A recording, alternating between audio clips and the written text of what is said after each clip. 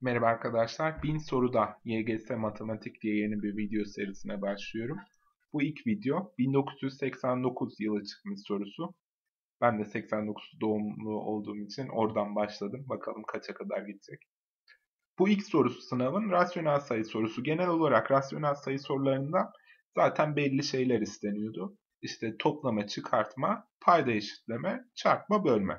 Bunlarla sorular çözülüyordu. Tabii eski yılların soruları daha basit, gitgide zorlaşıyor. Şurada 4 var, burada 2 var paydada. Bunu bir eşitliyoruz. Şunu 2 ile genişletiyoruz. 3 bölü 4 artı 2 ile genişletirken hem altı hem üstü 2 ile çarpıyoruz. 2 çarpı 1, 2, 2 çarpı 2, 4.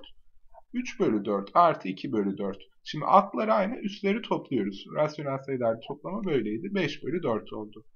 Bölü gözünüzü korkutmasın. 2 ile genişletiyoruz burayı da aynı olması için. 3 bölü 4 eksi 2 bölü 4 oldu. Yine 2 ile çarptık.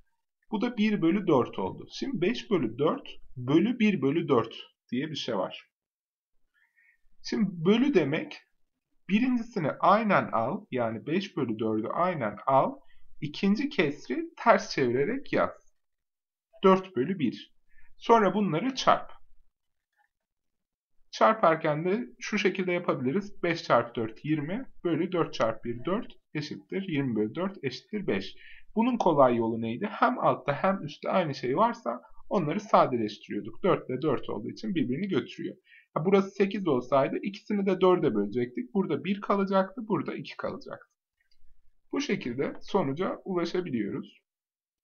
Cevabımız Bursa seçeneği.